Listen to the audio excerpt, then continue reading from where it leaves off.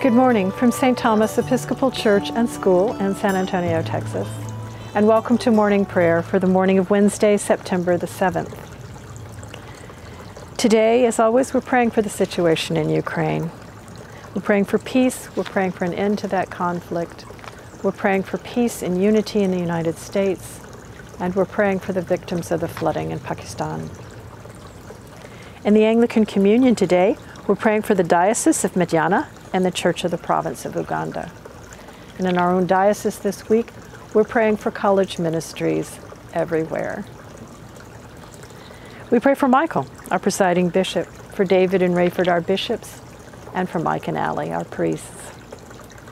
And as always, from wherever you are, please bring your own concerns, intentions, and thanksgivings to prayer this morning.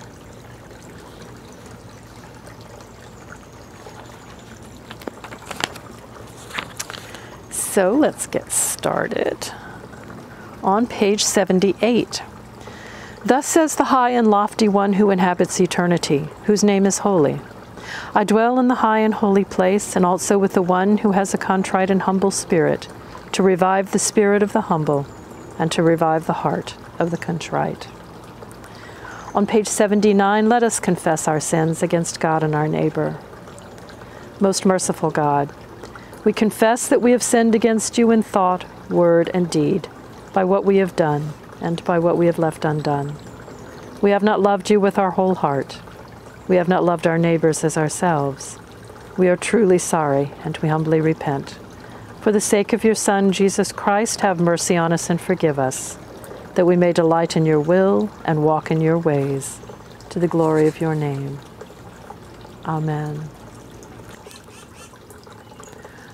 Almighty God, have mercy on us. Forgive us all our sins through our Lord Jesus Christ.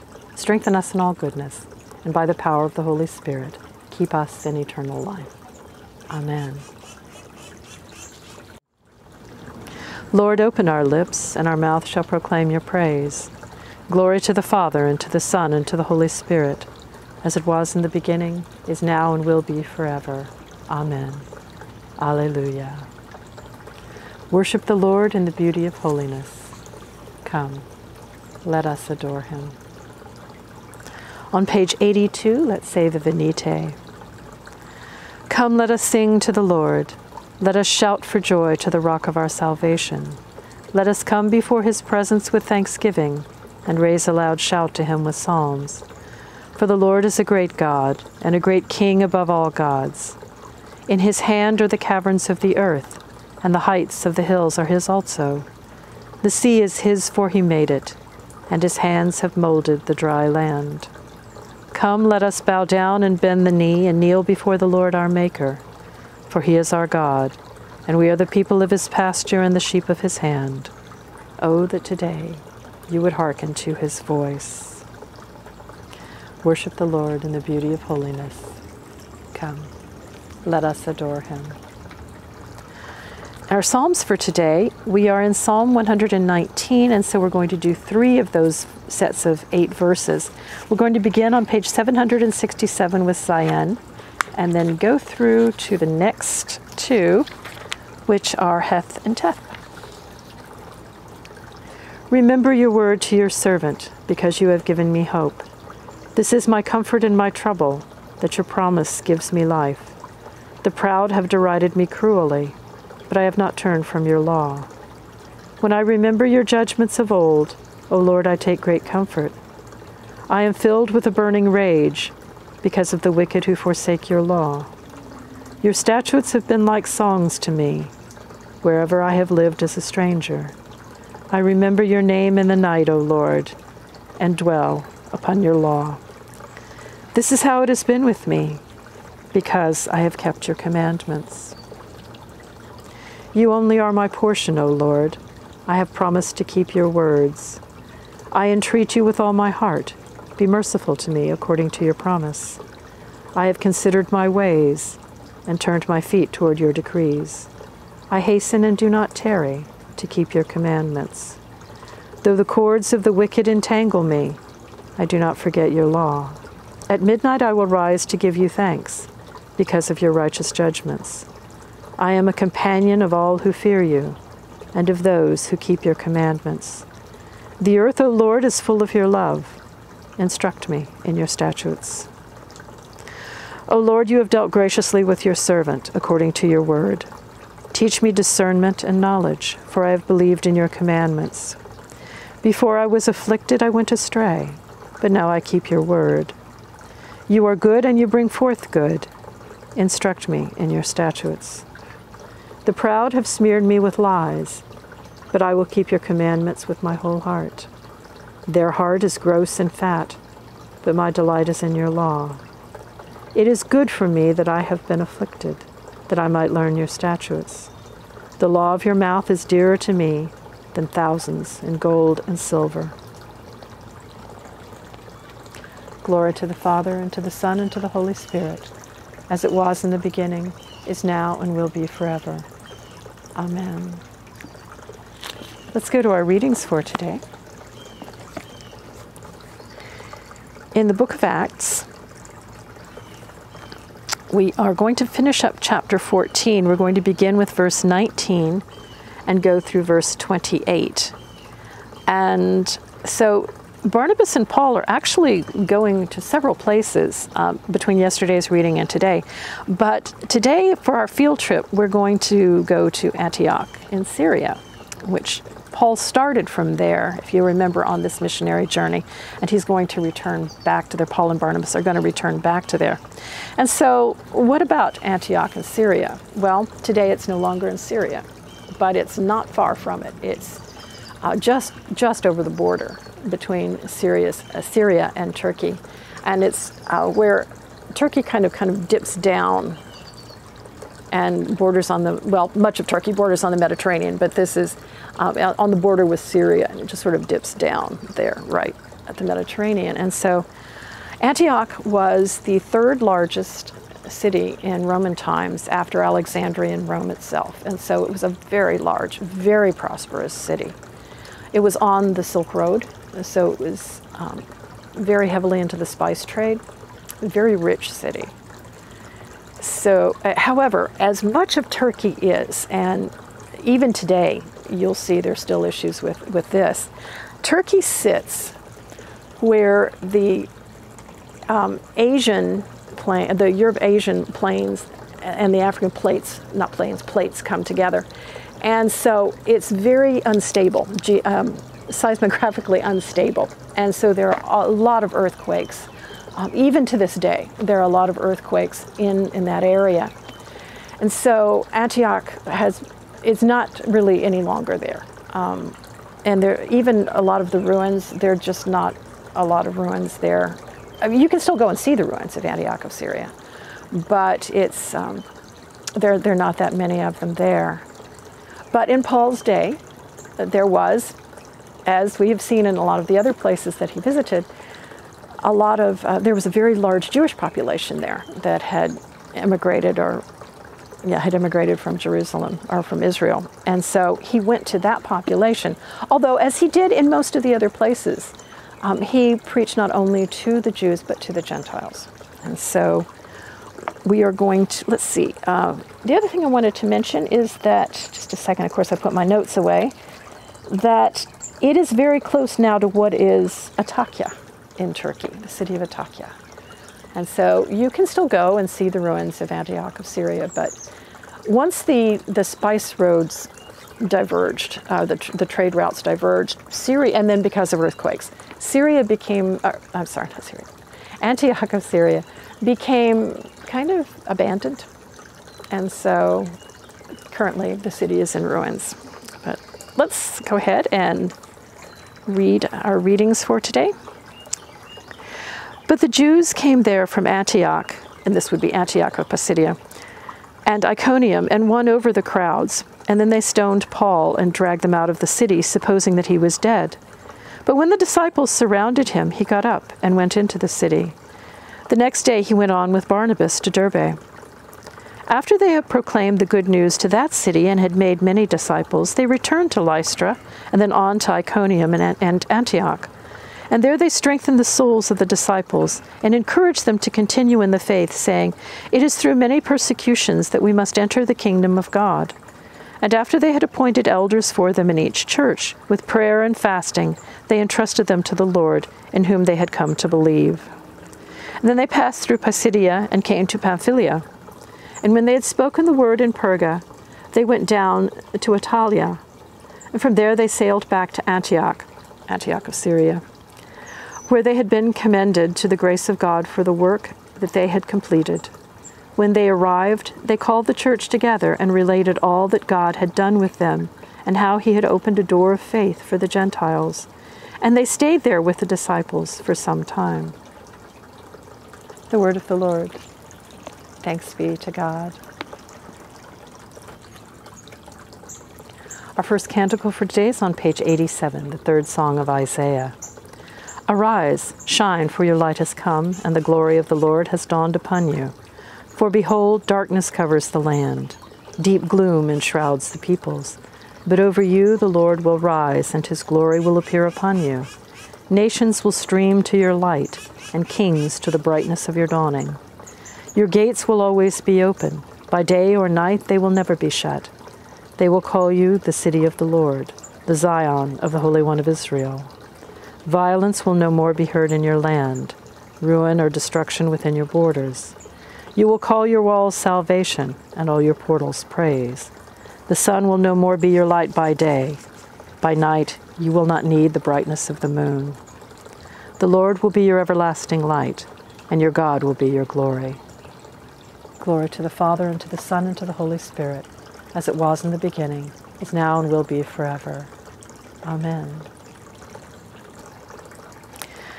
And in our gospel reading for today, we're in the Gospel of St. John. We're going to begin chapter 11 and read from verse 1 through verse 16. Now a certain man was ill, Lazarus of Bethany, the village of Mary and her sister Martha. Mary was the one who anointed the Lord with perfume and wiped his feet with her hair.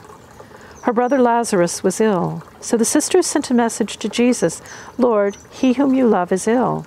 But when Jesus heard it, he said, this illness does not lead to death. Rather, it is for God's glory, so that the Son of God may be glorified through it. Accordingly, though Jesus loved Martha and her sister and Lazarus, after having heard that Lazarus was ill, he stayed 2 days longer in the place where he was. Then after this he said to the disciples, let us go to Judea again.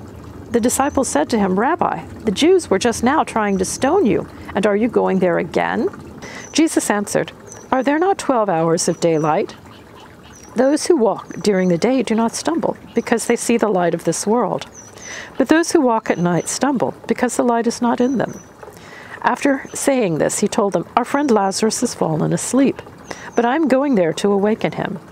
The disciples said to him, Lord, if he has fallen asleep, he will be all right. Jesus, however, had been speaking about his death, but they thought he was referring merely to sleep. Then Jesus told them plainly, Lazarus is dead. For your sake I am glad that I was not there, so that you may believe, but let us go to him. Thomas, who was called the twin, said to his fellow disciples, let us also go, that we may die with him. The word of the Lord. Thanks be to God. Our second canticle for today is on page 92, the Song of Zechariah. Blessed be the Lord, the God of Israel. He has come to his people and set them free. He has raised up for us a mighty Savior, born of the house of his servant David. Through his holy prophets he promised of old that he would save us from our enemies, from the hands of all who hate us. He promised to show mercy to our fathers and to remember his holy covenant. This was the oath he swore to our father Abraham, to set us free from the hands of our enemies, free to worship him without fear, holy and righteous in his sight, all the days of our life. You, my child, shall be called the prophet of the Most High, for you will go before the Lord to prepare his way, to give his people knowledge of salvation by the forgiveness of their sins. In the tender compassion of our God, the dawn from on high shall break upon us, to shine on those who dwell in darkness and the shadow of death, and to guide our feet into the way of peace. Glory to the Father, and to the Son, and to the Holy Spirit, as it was in the beginning, is now, and will be forever. Amen. On page 96, let's say the Apostles' Creed. I believe in God, the Father Almighty, creator of heaven and earth. I believe in Jesus Christ, his only Son, our Lord. He was conceived by the power of the Holy Spirit and born of the Virgin Mary. He suffered under Pontius Pilate, was crucified, died, and was buried. He descended to the dead. On the third day he rose again. He ascended into heaven and is seated at the right hand of the Father. He will come again to judge the living and the dead. I believe in the Holy Spirit, the Holy Catholic Church, the communion of saints, the forgiveness of sins, the resurrection of the body, and the life everlasting. Amen. The Lord be with you. And now let's pray together the prayer that Jesus taught us. Our Father, who art in heaven, hallowed be thy name. Thy kingdom come, thy will be done on earth as it is in heaven. Give us this day our daily bread, and forgive us our trespasses, as we forgive those who trespass against us. And lead us not into temptation, but deliver us from evil. For thine is the kingdom, and the power, and the glory, forever and ever. Amen. And now on page 97, let's say Suffrages A. Show us your mercy, O Lord, and grant us your salvation. Clothe your ministers with righteousness. Let your people sing with joy. Give peace, O Lord, in all the world, for only in you can we live in safety. Lord, keep this nation under your care, and guide us in the way of justice and truth. Let your way be known upon earth, your saving health among all nations. Let not the needy, O Lord, be forgotten, nor the hope of the poor be taken away. Create in us clean hearts, O God, and sustain us with your Holy Spirit.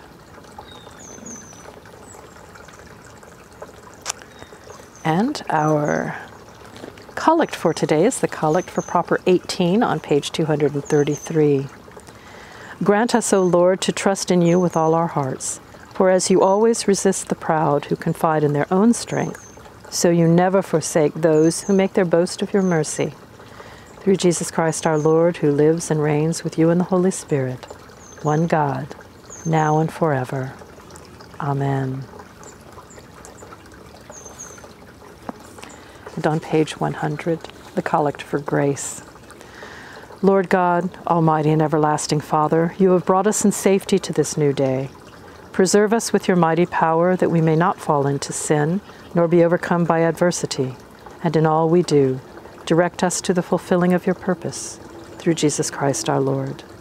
Amen. And on page 101, the prayer for mission. Lord Jesus Christ, you stretched out your arms of love on the hard wood of the cross, that everyone might come within the reach of your saving embrace.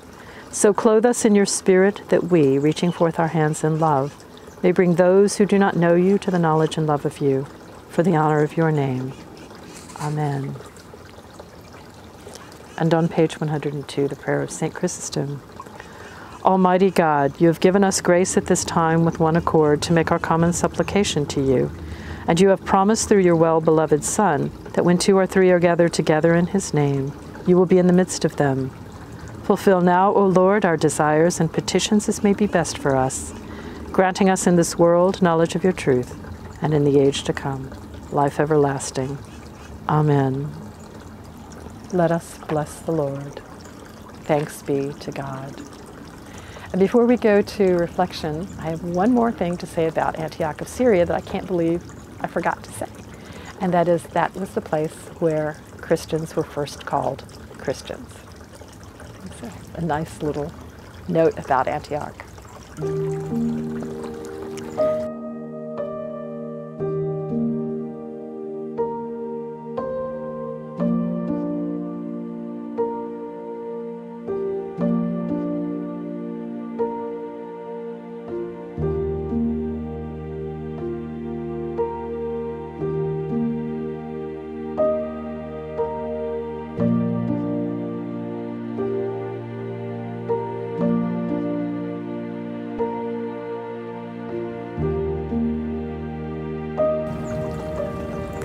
May the God of hope fill us with all joy and peace in believing through the power of the Holy Spirit. Amen.